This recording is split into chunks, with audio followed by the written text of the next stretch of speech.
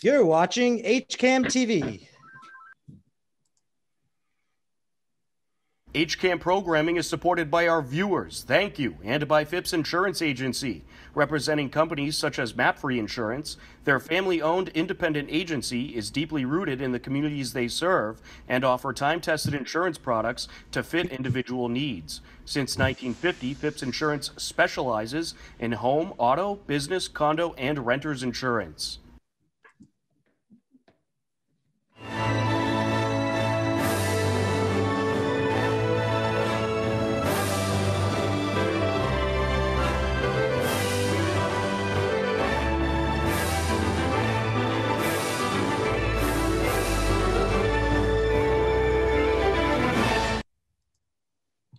Hello, everyone, and welcome to HCAM News Live. I'm HCAM News Director Tom Nappy, here to fill you in with what's happening in Hopkinton. HCAM News is live every Thursday from 6:30 to 7 p.m.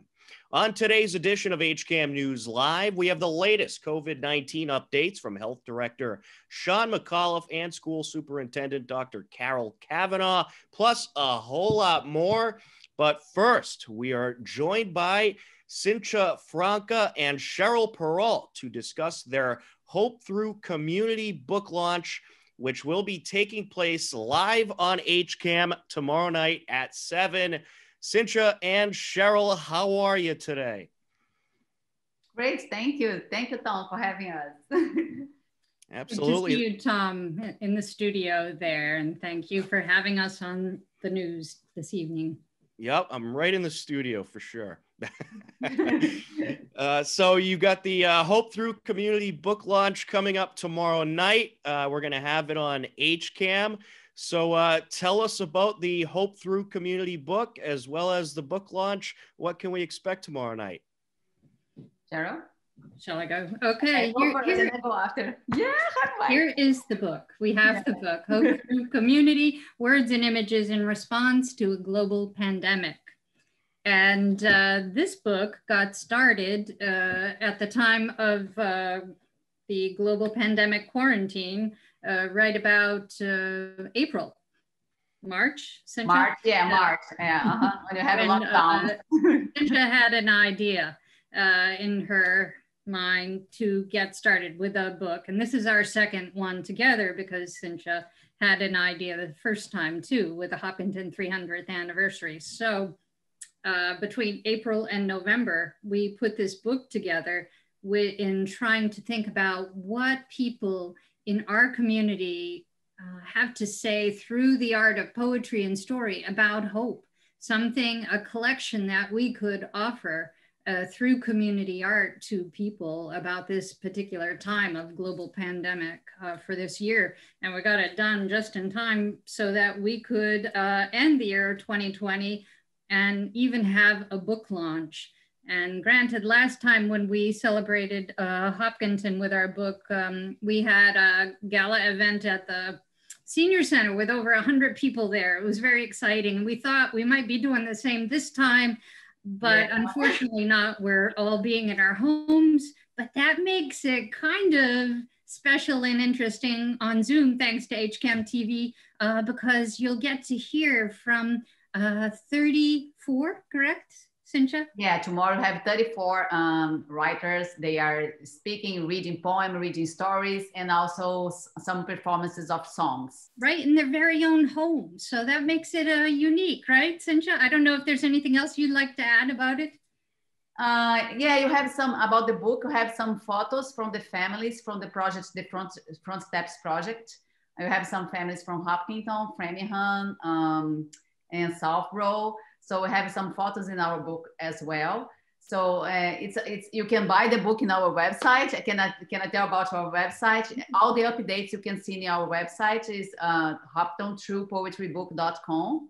So you can buy the book there. You can talk with us through email. So you can be like aware of everything is happening about this book and the project. So you're almost done. If they have a lot of books, you are selling a lot of books. People are like very excited about the project. So we are very happy. Thank you for the 72 writers too. They are in the book.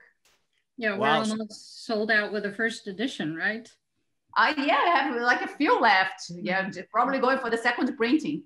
And we also have some at Hopkinton Drug. Yes. So this started pretty much right when the pandemic started, and you said you have 72 writers in the book. Yes. Yeah, let me tell you this story, Leslie. I don't know if I have enough time, but it was one day after the International Day of Happiness, was March 21st. You are so overwhelmed with the lockdowns and everyone at home. And then I decided to do like a little note card in my neighborhood, like saying like nice words and we are in this together, let's be together, be strong. And I put like anonymously, I put in each mailbox, I put this note like with bright colors. And the end of the day, one lady from my neighborhood for the Facebook, she said, "Oh my God, I need this so much. You have no idea how you help me." And I shared this with Cheryl, and she said, "Oh, that's very nice to do for you. Let's do a book of hope, because positive attitude, positive actions can impact people. People can share their stories." And then you start to promote the book in April. Thank you for HCAM TV also for being our partner since April. So you are helping us with interviews and promoting the book. That's awesome. Thank you.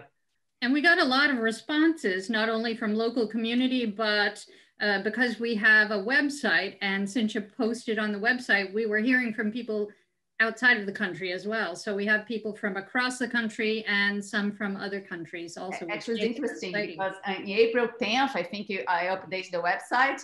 And I think a few days after came the first submission from Australia. Like, oh my God, from Australia. That's Wow. so cool. So yeah, and then you have more than 120 submissions. You have also Brazil, and also you have Rwanda.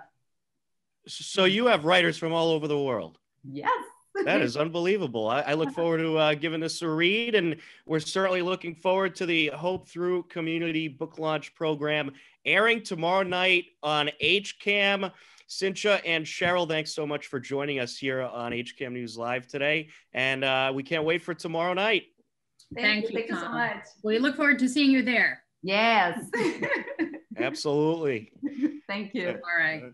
All right, that was Cheryl Perrault and Cynthia Franca, and you can catch them on the Hope Through Community Book Launch airing on HCAM TV tomorrow night at 7 p.m. A big thank you to Cynthia as well as Cheryl for joining us here today. Well, the Select Board recently received a COVID-19 update from Health Director Sean McAuliffe and also approved the addition of a new health department position. Here's a look at what happened.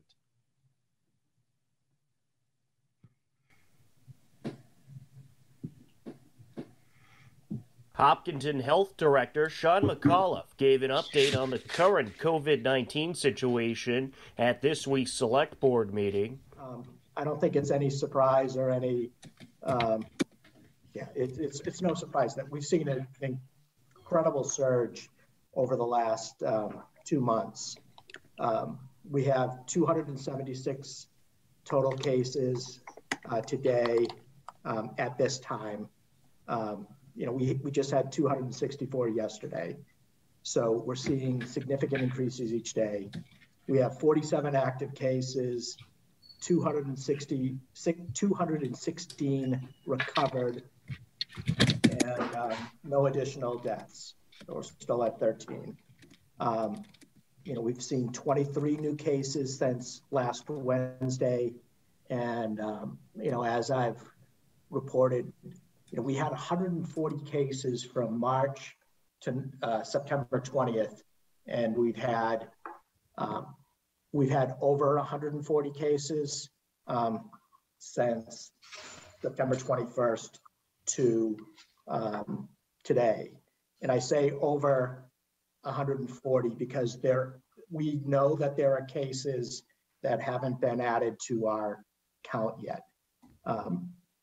That said, the positivity rate is increasing in town. We went up from 1.55% on 11/19. Last week we were at a 2.59. I expect us to stay pretty close to that number as we go into tomorrow. on a kind of like on a positive note, we've had less than 5 COVID-19 hospitalizations in this most recent wave. There was some positive news as far as school community spread. You know, one of the things that Casey and I continue to, you know, impress upon people is, to date, we still have no evidence of school or community spread. We've been able to track every case coming into town, and everything that's presented itself in school. And we're doing a really good job at containing the illness. It's just, you know, we have individuals contracting illness at work, and then we have spread in the home.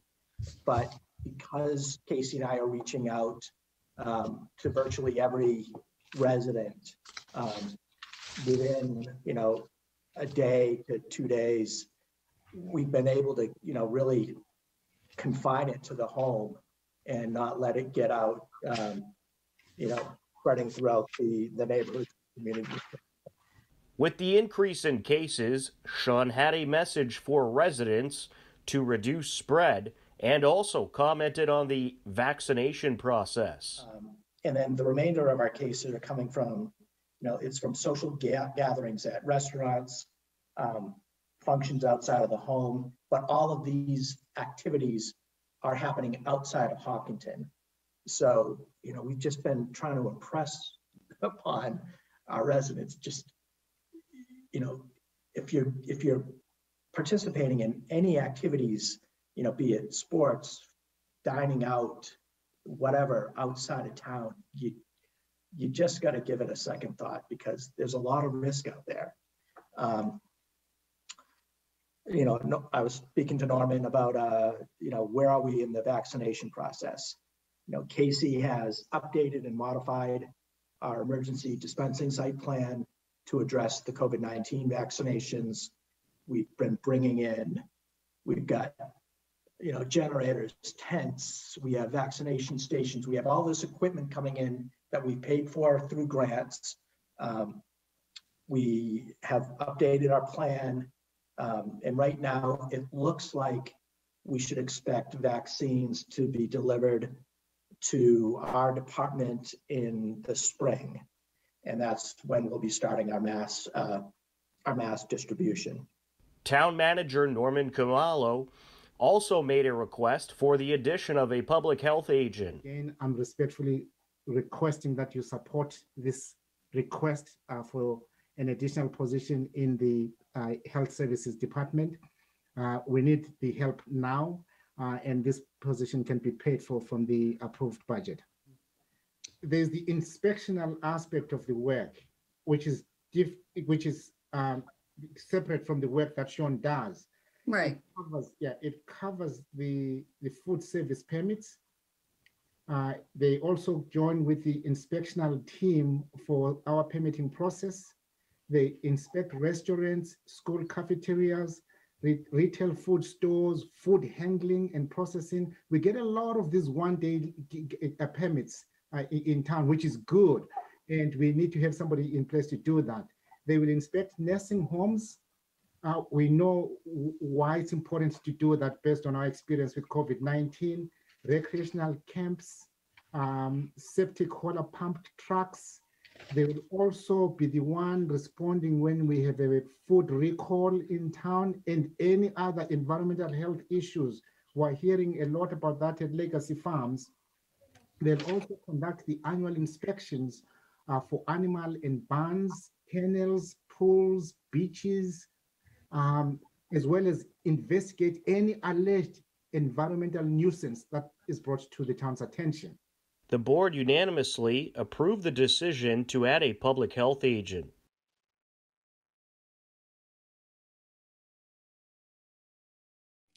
So there you have it, the health update to the select board, which took place at this past week's meeting. And you can see that meeting over on our YouTube page, youtube.com/HCAMTV. We're going to take a quick time out, a whole lot more ahead on HCAM News Live. Stay tuned. by our viewers and by Hopkinton Drug, located in this historic New England town since 1954. They are a multifaceted store dedicated to providing clients with an array of healthcare options.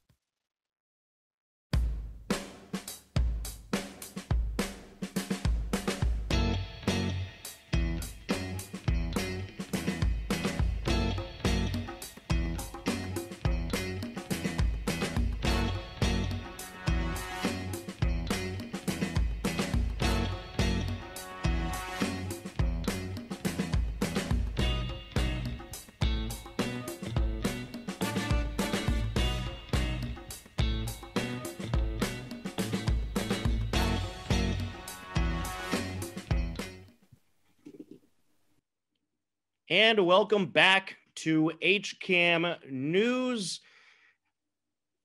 And this week we asked you, what is your favorite holiday or Christmas movies?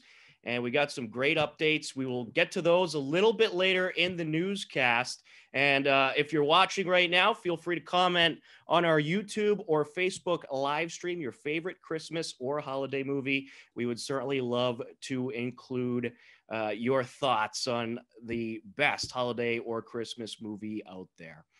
Well, this past Wednesday night, we had a brand new edition of the Hopkinton Hangout Hour, which you can actually catch every Monday at 2 p.m. as well as every Wednesday at 7 p.m. And on that edition of the Hopkinton Hangout Hour, Dr. Carol Kavanaugh, the school superintendent, joined us to give a school COVID-19 update. So we have a little clip from that, but right now you're just taking a glimpse of our live programming schedules, a whole lot of great live programs every week right here on the HCAM channels. But here's a look of Dr. Carol Kavanaugh on this past Wednesday's Hopkinton Hangout Hour, talking about the latest COVID-19 news in the Hopkinton schools.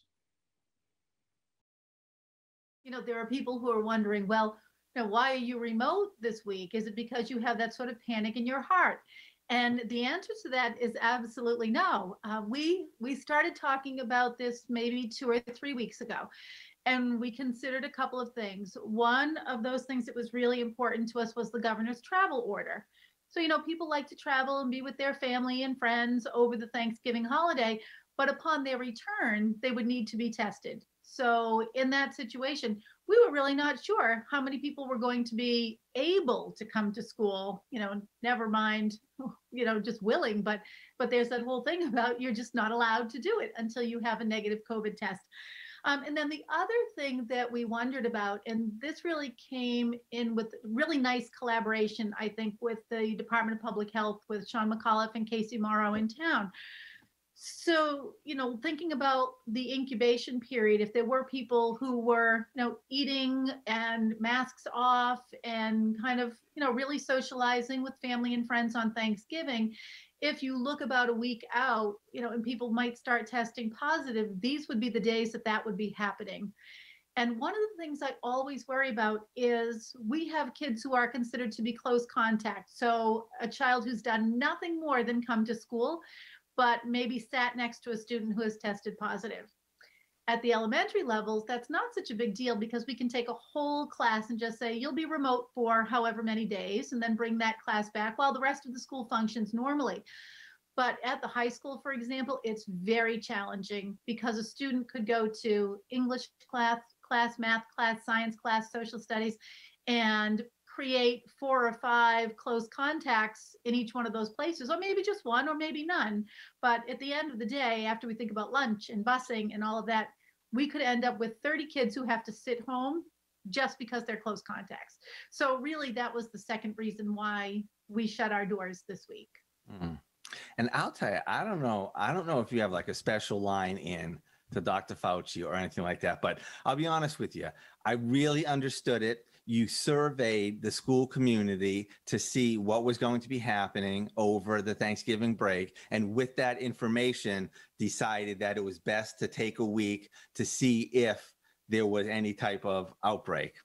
And I'll be honest with you, I said, why 1 week when they say you have to quarantine for 14 days?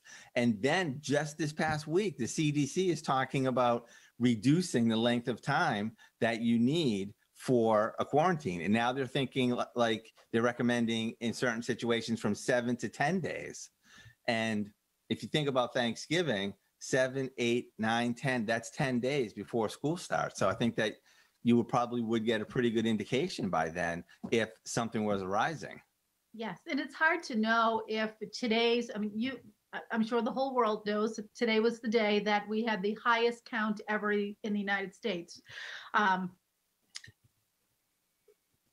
sorry, in Massachusetts. So, you get to that place where you say, is that a result of Thanksgiving? And that's really the kind of planning that we had done. So when we had 4,613 cases today in Massachusetts, I don't know if that's a result of Thanksgiving, but logic would dictate that it was. I don't have scientific evidence. And that's really the kind of thinking that we were doing as we planned around this. So hopefully by next Sunday, if there's sort of a preponderance of positive cases as a result of Thanksgiving, we'll know who those people are, and those will be people who learn remotely while their peers will come into school. There you have it, Dr. Carol Cavanaugh on the Hopkinton Hangout Hour, which of course you can catch every Monday at 2 p.m. and every Wednesday at 7 p.m. on HCAM TV. Certainly a great update there. And it's great to hear that things are going well in the schools as of right now. And I'll knock on some wood here, not too much spread at all. So that is certainly good to hear. Well, we recently asked, what is your favorite holiday or Christmas movie? And we got some great responses. So let's take a look at those responses. And a big thank you to everyone who did indeed respond. Kim says Elf. That is a awesome movie. I love it. And our own Bob Hamilton said Griswold Christmas, which is Christmas Vacation is the actual title, but that is my personal favorite. And Alicia says Love Actually. Die Hard is a close second. Die Hard's a Christmas movie, by the way. I agree with that, and it's a good one. Sarah says Love Actually. Our own Mike Terosian said Die Hard. And Connie says White Christmas. Some great entries there. And those are all terrific holiday or Christmas movies. So thanks to everyone who sent in their response. A couple of events to tell you about coming up in the community. The 32nd annual Hopkinton Card and Gift Open House is going to be mostly virtual this year. And the festivities start on Saturday, December 5th at 10 a.m. And you can check out the schedule right here. There'll also be some events on December 8th and the 10th, the 14th and the 16th, as well as the 20th. And you can get another glimpse at the schedule on our website, hcam.tv. The 32nd annual holiday open house at Hopkinton Card and Gift. And we also got some news today from the Hopkinton Center for the Arts. After 15 years, Chris Waldman is moving on. She was the longtime co-director of the HCA and certainly did a lot for the HCA community and did a great job as the co-director. And they wrote in the story in the press release, Dear HCA friends and supporters, I am writing to share the news that Chris Waldman has decided to leave the HCA as its co-director at the end of the year after 15 years of dedicated service to expanding the reach of the arts, first as board chair and executive director of the Cultural Arts Alliance, and then in her joint partnership of the HCA with Kelly Grill. Chris' positive impact is undeniable, and it certainly is. You can catch the full story about Chris Waldman moving on after 15 years over at our website, hcam.tv, and we'll certainly have more on that in the very near future. Couple community events coming up to tell you about. Arts in Bloom still going on at the HCA. You can find more details about that at our website, hcam.tv. They also have a free online card design workshop on Saturday, December 5th from 3 to 4 p.m. And check out the Hopkinton Women's Club website. They're doing all kinds of great things to raise money for their wonderful scholarship fund. And we had the TVL Fall 1 All-Stars. Unfortunately, we don't have time to name them all, but here's a look at those all-stars, and we certainly talked about it on HCAM Sports Live a couple of weeks ago, which you could catch every Wednesday afternoon at 3 p.m. And don't forget, if your kid is looking to play some Little League baseball or softball, registration deadline is January 31st. Head over to hopkintonlittleleague.org and click register now. And also, we are very grateful that Officer Phil Powers is okay.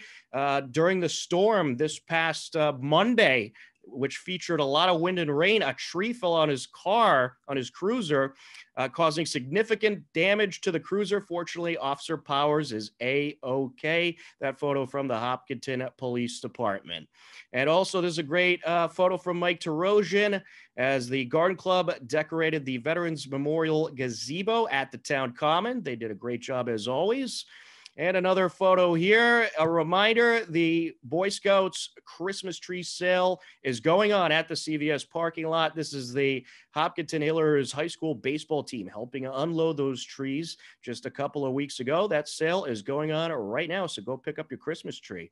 And also all kinds of government meetings coming up next week on HCAM TV. Monday, December 7th at 7:30, we'll have the Planning Board. Tuesday, December 8th at 7 p.m., we'll have the Conservation Commission. And then on HCAM Ed, December 10th, which is a Thursday at 7 p.m., we will have the school committee meeting. And you could certainly find all the meetings at the town website, hopkintonma.gov. Well, believe it or not, we are out of time for this edition of HCAM News Live. We'll be back next Thursday at 6:30 p.m. Coming up next, it's Hopkinton's favorite party planner, Terry Malisi. For everyone at HCAM, I'm Tom Nappy. Thanks for joining us. Take care, be well, enjoy the rest of your day, and we'll talk to you again soon. Goodbye, everybody.